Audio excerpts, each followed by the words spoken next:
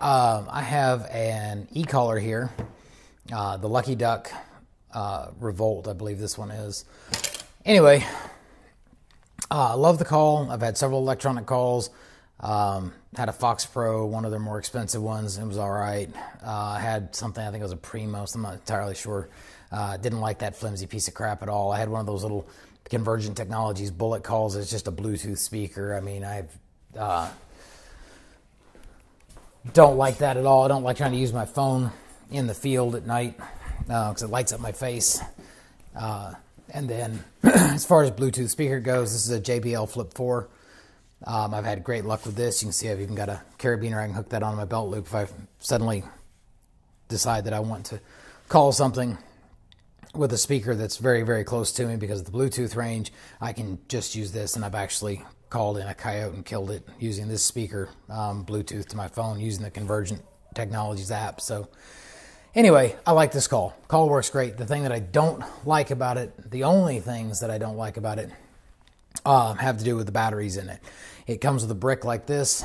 This is actually the brick that came out of it. It uses 10 AA batteries. The remote is supposed to indicate to me what the charge level of these batteries is, but it's not very accurate. I used it, let's see, today is Wednesday. I used it Sunday before last. Went out and I called at a certain volume level, and I thought, wow, that sounds quiet.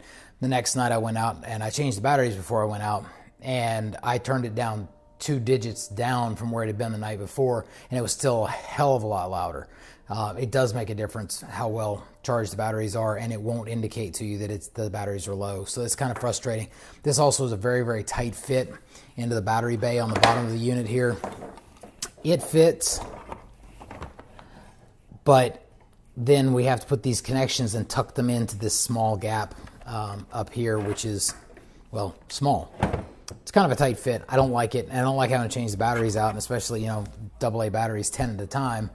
It's frustrating. It's not something you just go out and, use them one night or 2 nights and then throw them in the trash. You want to kind of try to get the life out of these that they ought to be able to provide, but without an accurate indicator, you're left with either pulling it out and checking with a multimeter, or just replacing them periodically, or just getting out there and finding out that, oh crap, it's not playing as loudly as it did before, and that's not beneficial. So I really want to go to rechargeable batteries, and while this is about a $400 game call, I am way too cheap to pay $100 stinking dollars for the Lucky Duck rechargeable battery. I noticed though, because I've been hacking batteries since I was like literally 8-9 years old, like figuring out ways like, if I use wooden dowel rods and a pigtail that goes to cigarette adapter, I can use this boom box in the car that takes 8 D-cell batteries. Well, 8 times 1.5 is 12. Wait a minute, I can run that on 12 volts? Oh, and I cut a dowel rod down and I put screws in the end, ran wires to it, and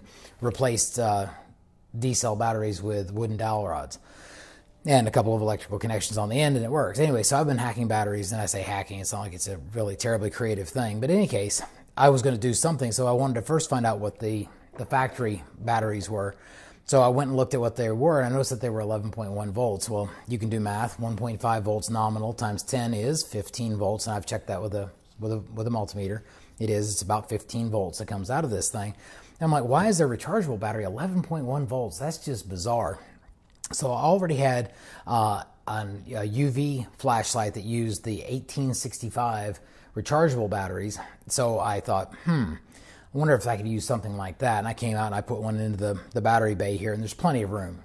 Gobs of room. So I thought, okay, I'll bet that'll work. So the first thing I needed was a cradle.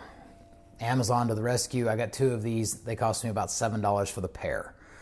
So I have a spare now. They have really, really fine angel hair wires on them, unfortunately, but this is hopefully not a terribly high current application, so it should be just fine. One reviewer of these said that the batteries didn't fit very well. I have no complaints. They fit flawlessly in here. Then the other thing that I needed, of course, was I needed a way to plug it into the factory connection on the collar. I didn't want to clip this off and replace it or hardwire it. I wanted to be able to simply undo it. just in case. What if I decide this doesn't work well? What if I'm unhappy with this for some reason? What if I want to carry this as an emergency backup? Like, oh crap, I forgot to charge the batteries. At least I've got this. I usually have piles of AA batteries around from running game cameras. So I'd like to just be able to go back. I didn't want to cut the factory wiring harness, but how do you identify that? How do I find a connection that is that? I don't know what that is. That could be proprietary to them. I have no idea. Well, I looked around on Amazon, and by the grace of God, 2 years ago, I found some, bought them, didn't get around to the project, lost them, I don't know where they are. I bought some more, and now I'm going to be able to tell you that from Amazon. Hopefully that will show up clearly enough, and I'm going to tell you what it is. Right here, it specifies that it is a JST-SM, so I'm guessing that with a space in there, the JST is the style of connector. I don't think it's the manufacturer. This is just, there were a bunch of them on Amazon like this, different quantities. This was a 10-pair pack. I think JST is probably the specification. SM is probably a further designation that it's SM small, and it is a 2-pin connection. They also have these in 3-pin configurations. We don't need that. We just need a 2-pin configuration. So again, JST SM 2-pin. And praise the Lord, it plugs in flawlessly. Yes. Anyway. So now I just needed some 18650 batteries. I already have 2 that came with a rechargeable flashlight, but I need 3. So I found a flashlight again on Amazon. I'm not even going to try to pronounce that. I found this on Amazon. It actually is a pretty neat little flashlight, whatever. Basically, it's a freebie because for like $21-ish, I got 6 18650 batteries. And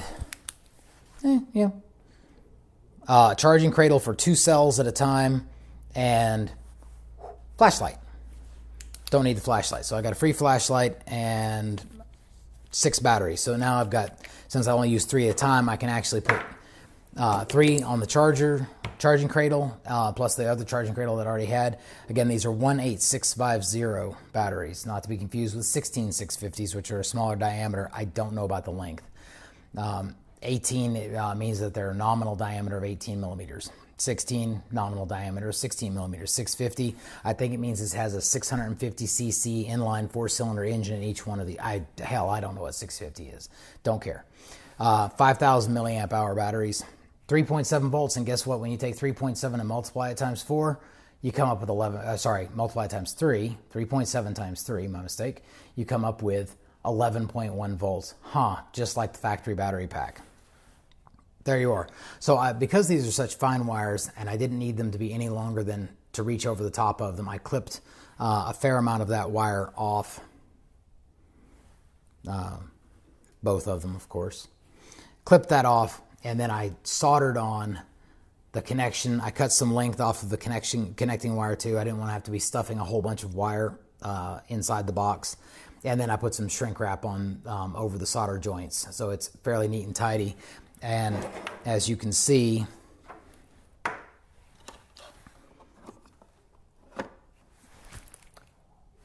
it's perfect. Absolutely perfect.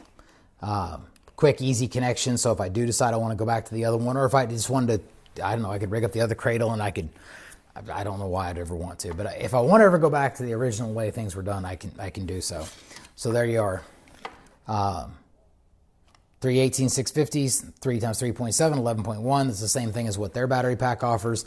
And instead of $99.99, I could find it. The cheapest I found, I think, was like $90. I got I got 10 pairs, male and female, of the connecting wires. So I've got plenty of spares of those. I got 2 of the 3 cell cradles, and I got a flashlight that's actually pretty decent. I mean, I'm happy with the light that it produces. I mean, for going out and just generally finding your way in the dark in the yard and not falling over something, it's fine, and I don't need it. So that's kind of a freebie. Like I said, 6 cells and a charging cradle for 2 at a time. And I was out about $35, I think, after tax, something like that. And I got to feel like I did something pretty awesome. This has a power indicator on the side of it.